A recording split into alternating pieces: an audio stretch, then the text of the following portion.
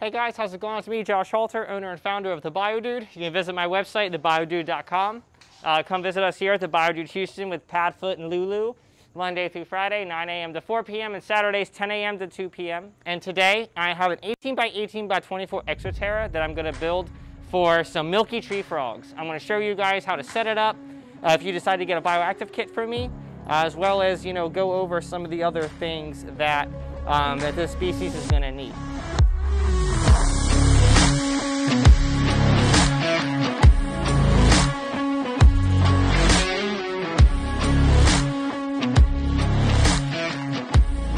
So first I'm going to go over lighting. What we're using right now is my 16-inch Glow and Grow LED. Of course, it has a really good LED lumen Kelvin rating. It's on my LED props here on an E26 base going down to the plug. We leave this on for about 12 hours, and then at nighttime we're going to turn it off. As you can see the difference. It does have red and blue diodes in it, which can help bring out the color of your plants, as well as help create a nice necessary, not a color, but a good sunlight mimicry light for your terrarium. You can also use my T5HO plant light, 6,500 Kelvin. This is a T5 plant light. So first, let me get started with these guys. I absolutely love the Milkies. They are rather large tree frogs from the Amazon. They really frequent the boggy, wet areas, and they get rather large. They can get pretty big. One thing that's really notable about this species is they are messy. They do create a lot of waste, and you can keep them a multitude of different ways. The first way is they can be kept on a full 100% water base, like my red-eye tree frogs in my office. But for that, you want to make sure they're adults, and you have all your anchor points set up. But B is your normal drainage layer, ABG/BioDude, whatever, substrate, DIY, however you want to do it, followed by your biodegradable springtails isopods. And that's the method I'm going to show you guys today. So the very first thing I'm going to start with is my hydro grow, which I have loose right here, as you can see. This is 100% clean clay, and I'm going to go ahead and dump. Let me see how much I get here. Now, since these guys require relatively higher humidity, I'm going to go with a slightly denser drainage layer. I'm going to go with probably about a 2.5-inch drainage layer, and I have about 2 inches right here. So I'm going to go ahead and dump the rest of this in here. Perfect. So one thing I love about this type of drainage layer is the fact that it creates an even top surface. So the vivarium screen isn't 100% necessary, in my opinion. You can still access your drainage layer just as easily as you can as if you were using something else. But if you were using something like Leca or rocks or large glass stone, whatever, that creates an uneven top, that's when you're going to want this, because that's how the soil can get mixed in with the dirt. The soil can get mixed in with the drainage layer, and then you're going to have a bad time. So I'm going to go and I'm going to put the screen right on top here. As you can see, fits in nice. This is one of my, my vivarium screens that we cut to size. Next, for substrate, I'm going to be using my Terraflora, which you can see my nice hardy mix right here. And what I'm going to do is I'm going to take some water, and I'm just going to go and I'm going to add a good amount of water into this. Okay, and since this is a good amount of substrate, I am actually going to put my hand in and try to get a good amount of it mixed up.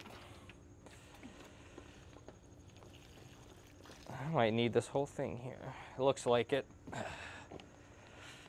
Awesome.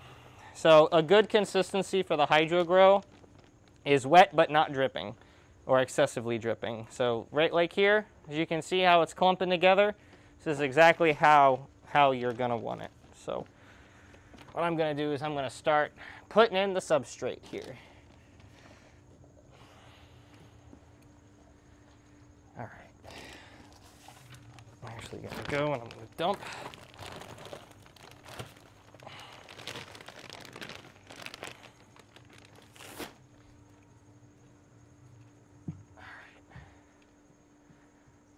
All right, so as I dump the flora, as you can see, I am creating like an even-ish layer here. Now this is where you can get creative here. You can create some areas that have a higher substrate density than others. Now I do that when I am planning on where am I going to put the larger plants that need a more extensive root system. That's when I'm going to say, okay, BioDude, let's add in a little bit more. I just had to remove the mask for a second to get a breather. Okay. So, here we go. I like that a little. I like that. So it is a little bit more deep back here in this corner, escaping back to here, because it is going to be a little bit more of a deeper area. All right, so I'm escaping it kind of back here a little bit more. So it's deeper back here for larger plants, and that's kind of the direction I'm gonna go. So now I'm gonna take my BioDude AAA spag moss, which is included in your kit, with your either a 36 quart bag Terraflora or 6 quart. And I got some already taken out of the bag and wetted here in the bucket. And you can see how the wetness consistency is here at the bottom. This is how you're gonna want it. You're gonna wanna squeeze it so it's barely dripping. That works. And then take it, put it right over the top.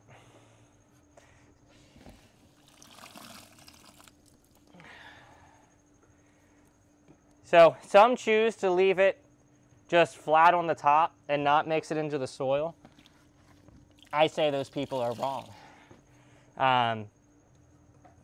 At me if you disagree. So what I like to do is mix. Nice and heartily mix it.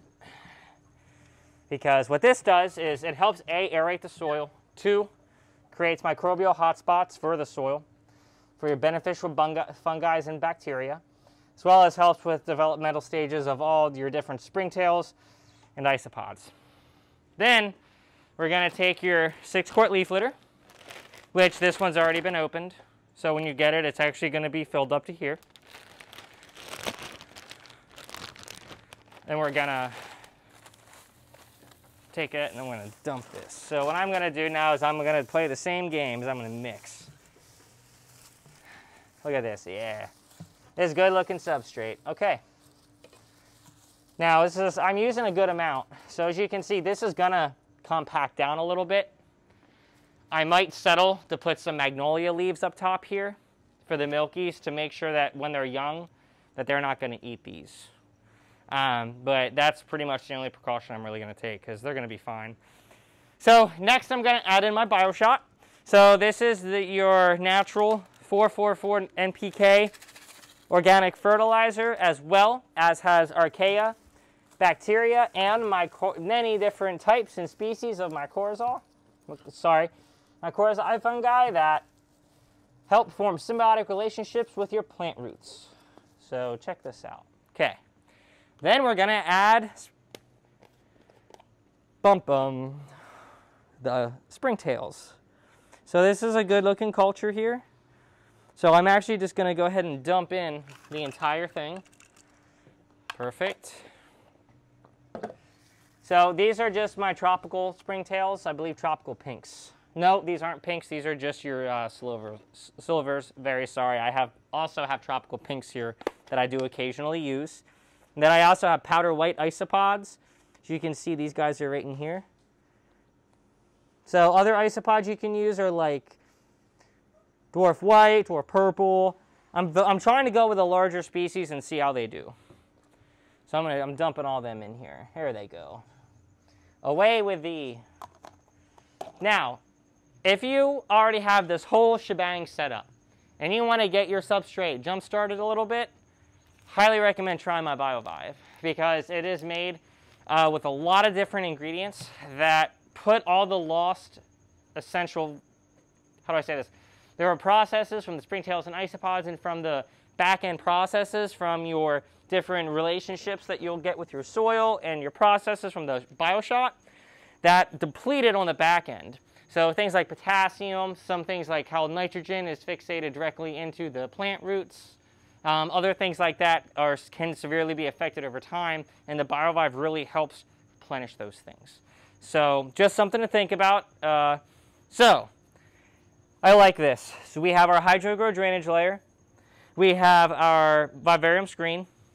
Then we have our Terraflora with AAA sphagnum moss, live oak leaf litter, springtails, and isopods. Next, let's get on the building. So what I'm gonna do is first figure out where I'm gonna put Big Boy. And that is this big aglaonemia, and it's gonna fit. So this is an aglaonemia cutlass, and I have a bunch of these on my website. They sell out fast, get them while you can. And I'm gonna put this one way in the back. And you can see how I dug out the hole. Now, one thing with milky tree frogs is A, you wanna have spots for them to be able to perch. Number two, these frogs get very heavy. So you need to have plants that will not only withstand their weight, but also make sure that they don't get, you know, crushed, or if they get open, that they're not toxic. Lots of different things. Got another really nice looking plant here. This is also an aglaonemia. I'm gonna put this one right here. Okay. So honestly, this tube down here really isn't for them. It is. They might use it. What I see this getting most use for is a compostable for the springtails and isopods.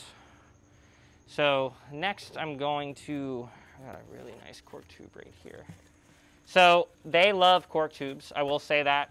Milkies, if you want to breed them, they're rather simple to breed, honestly. They're just very messy and time consuming. You give them a nice water basin with a light filter that's not moving the water too much, but just enough to keep it clean. Put some pothos at the bottom and just stack cork tubes like this. They breed within the tubes. It's pretty cool to see. I've never actually tried to breed milkies. I've worked with people, helped raise, have seen babies, but I actually personally never got to breed them. I will one day though. So let's see here, and I got a nice Brahm here. So I'm gonna try to get the Brahm to be, so this was actually one of my mother plants that's been growing in a pot for a really long time. I have a little bit of spag moss left over.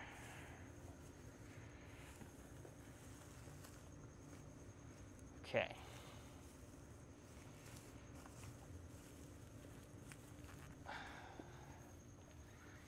I think I'm gonna put that.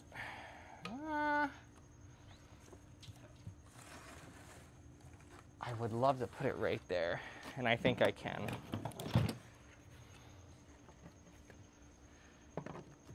I'm sticking that down. So the anchor that's being used is this cork right here. And what I'm trying to do is just create a resting point for the Brahm slash place for them to come out and chill. And that did it. Then I got a really nice looking mother plant right down here. Or do I go with your typical pothos here in the front with another cork tube going like that? It looks like it's going to be the cork tube. And it looks like it's going to be the... So, really important with this species, broadleaf plants, like I said. Plants that can handle the BioActive crush rating, which I showed you in other videos. You want plants that are obviously don't secrete any toxic goos or anything like that, because in the wild, the milkies partially get their name from the little white goo that they secrete on their backs. It's very, very, very uncommon that you'll see that in captivity, but you know, still pretty cool. A neat adaptation. All right, so we got, I can dig with that. I got some live moss right here. And you know, I'm not keeping this terrarium, guys. I'm raffling this tank off, which is pretty exciting. I'm going to be offering it off here at the BioActive point of sale. We do have captive bred milky tree frogs here available right now at the point of sale, which I will show you in a little bit. really, I'm just excited to get people into this species because it's such a cool animal. Really, really worth keeping. So I do have a bowl here. So for this species, you want to make sure that you're giving them clean water every day, making sure crickets aren't drowning in it or cleanup crew are not drowning in it. So to combat that, I always put a small piece of cork bark in the actual water dish. And I'm going to put the water bowl right here. Perfect. You can get that out real easily. These guys like low-grade temps, 73, 78 degrees. Keep them at room temperature. They don't need a hot spot. I personally have never provided UVB to this species. That doesn't mean they might not benefit from it, but I personally, with how they're towards the tail end, bottom on the forest floor, so I don't really expect them to get a lot of UVB. So it's really important that when you're using supplements and things like that, they're using Repashy Calcium Plus or something with D3 in it. That's very important for this, so that way they can get proper bone development. Now I expect these guys to hang out in here. You know, they like to rest themselves within the thicker leaves, and I'll actually show you over here in their current enclosure where we have some critters for sale. And they love the Aglaonema. So let's check them out right here. Yeah, look at them go. Look how fat this one is. I'm telling you guys, they are a truly amazing species. Truly amazing. So, next, let me get this shut. Cool. All right, so I'm just going to do a quick overview. We have our HydroGrow drainage layer right here with a screen divider with our Terraflora BioActive substrate, Springtails Isopods BioShot. I will be adding in BioVive and things as it grows. I have a Neoregalia bromeliad up here that is going to hold a lot of water, which they might also soak in. And I have a lot of different areas for them to be able to come in, out, and not necessarily bask, but be exposed if they choose to do so, as well as tubes that are going to be able to fit adults. So especially with this one having two different entrances at the top and through here, as well as here and here. One thing to keep in mind when keeping these guys is if you look at the space in between their eyes. So we can see underneath. So if you look at the space in between their eyes, that's a good way to tell what size cricket that they need. Like a lot of tree frogs, they can be prone to esophageal tears when they're babies. So it's really important to make sure that you don't feed crickets bigger than the space in between their eyes. And to win this cage, all you have to do is come to the BioDude Houston, make a purchase. That gets you an entry. If you leave us a review on Google, that gets you an entry. There's a bunch of other ways. We'll be posting the stuff on Facebook soon. I really appreciate everybody's support. Be sure to come and visit my store Monday through Friday, 9 a.m. to 4, Saturday, 10 a.m. to 2. Visit my website, biodude.com, Instagram, Facebook, all that stuff. Stay safe, everybody. Dude abides.